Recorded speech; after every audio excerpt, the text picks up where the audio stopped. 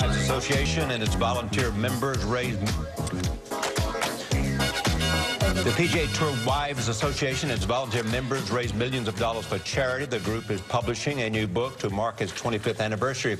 It is called Beyond the Fairways and Greens, a look inside the lives of PGA Tour families. 3 of those wives are here this morning. They are Dowd Simpson. She's married to Webb Simpson. Sibby Kuchar is the wife of Matt Kuchar, who came to the green room this morning. We like him already.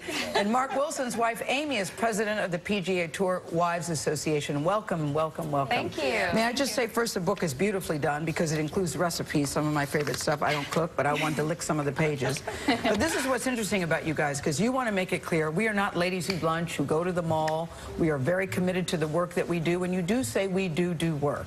Yes. Amy, you lead us off, please. Yes, absolutely. This is the 25th anniversary of our association, and we lift up children and their families, and we do it as we travel the country with our husbands. So between 15 and 20 weeks a year, we go into the local community, and we either do an event where we are hands-on, like a Habitat for Humanity build, or we're cooking at a Ronald McDonald House, or gutting houses after Hurricane Katrina, or we do events where we raise awareness and money. We partnered with the Avon Foundation, and we did a walk to raise money for the fight against domestic violence. You're doing more than just looking pretty, is the point I wanted to make about you. And in the process, you've raised $5 million for charities. Yes, yes, yeah. Well, tell me about the association itself, per se, beyond this. What does it do? What's its purpose? Well, we're comprised of women from all over the world, really. I mean, we're wives, we're sisters, mothers, girlfriends of PGA Tour players. Yeah. And because we're so fluid and we're in different cities every single week, I mean, we pack up. The 3 of us all have children. Between us, I think we have 7 kids. But you know what I thought was interesting about your lives? Unlike other athletes, you were saying, you guys are on the road a lot.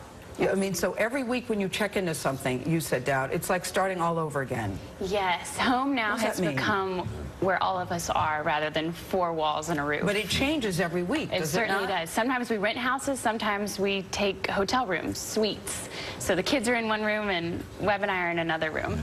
Sibby is like the world traveler with her kids. She goes to Bora Bora, New Zealand.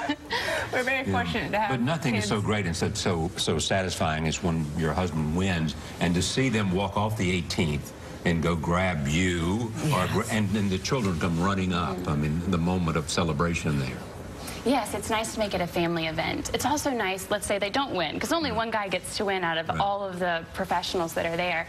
It's so nice to be able to come home to your family. To go, how about the golfer who won recently and patted his wife on the bottom? Didn't we love that moment? Who was that, Charlie? Jason, definitely. Yeah. Didn't we love that moment? It was very real. No, I thought that was such a real moment, because when you think about the tour, you know, when the whole Tiger Woods happened, so let's talk about that for just a second, that kerfluffle. Did you all call each other or call your husband and say, what in the world?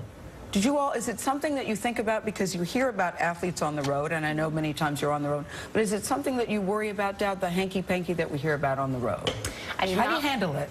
Well, I know that Webb's only having hanky-panky with me. There you go.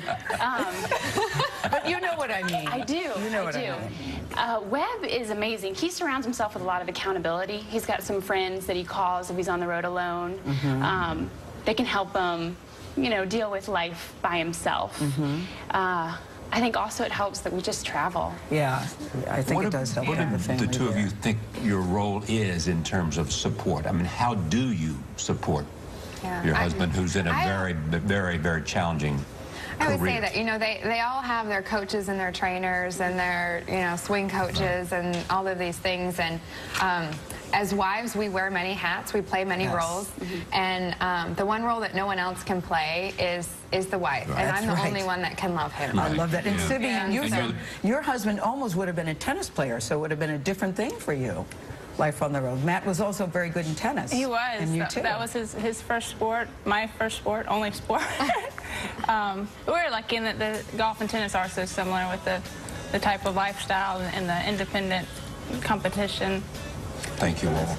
Yeah. Thank you. The book is very well done. Beyond the Fairways and Greens. It's available now. You can watch CBS Sports coverage of the Barclays this weekend, Saturday at 3 p.m. Eastern, Sunday at 2 p.m. Eastern, here on CBS. Many big names have one place to visit when they go to Washington, D.C. and